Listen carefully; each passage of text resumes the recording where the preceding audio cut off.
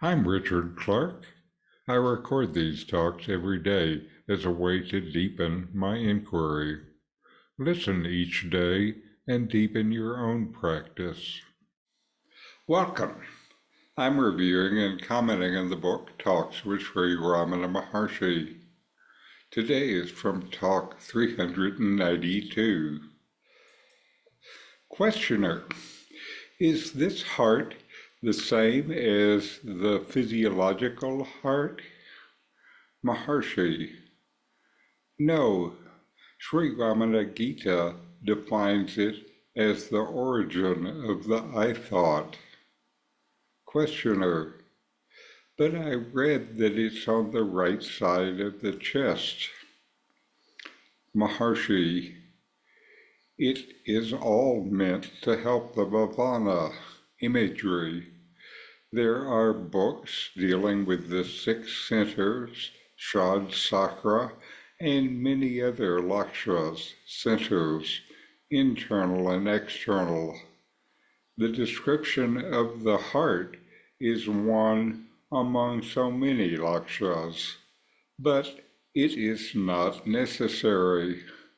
It is only the source of the I thought. That is the ultimate truth. In this dialogue, the questioner seeks to understand the concept of spiritual heart from Sri Ramana Maharshi.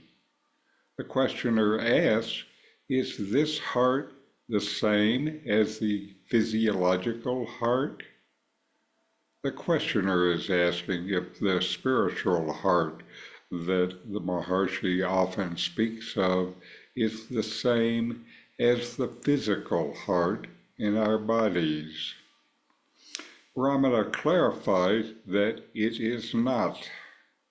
In his teaching, the heart refers to the source of the I thought, which is the fundamental sense of individual self or ego.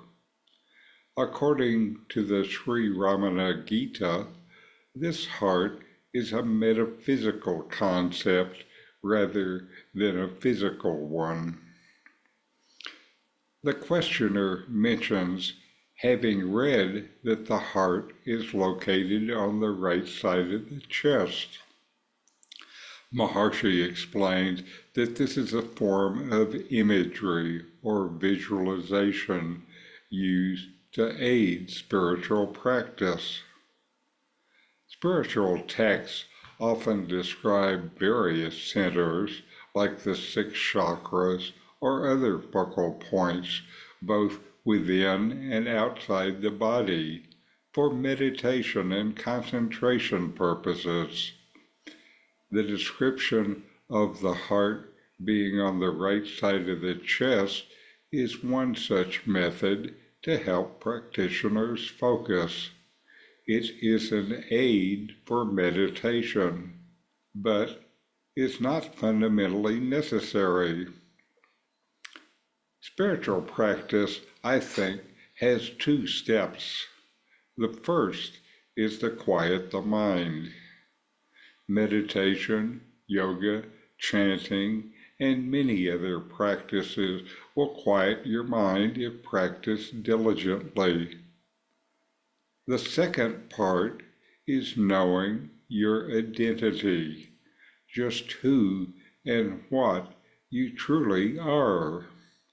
Not mental understanding, but experiential knowledge, the kind of knowledge that comes from being, like how you know you exist.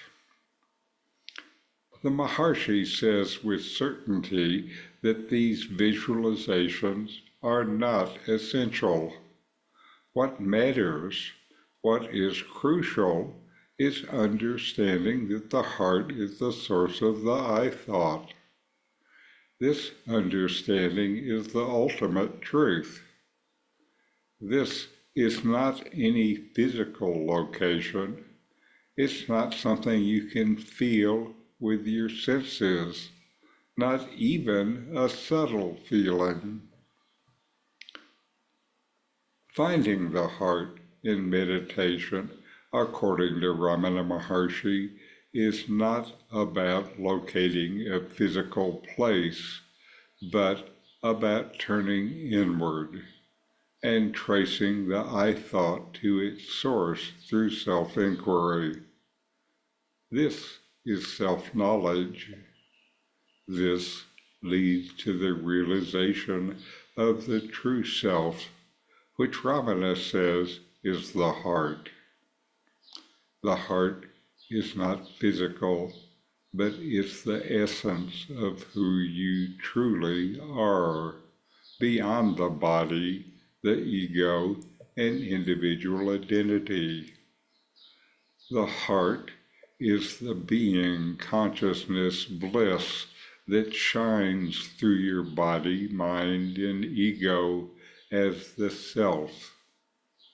The self shines by its own light. So know yourself and be always free and at peace. The book, Who Am I with Comments, is my take on these early teachings of Ramana Maharshi. It's available on Amazon, free to Kindle subscribers.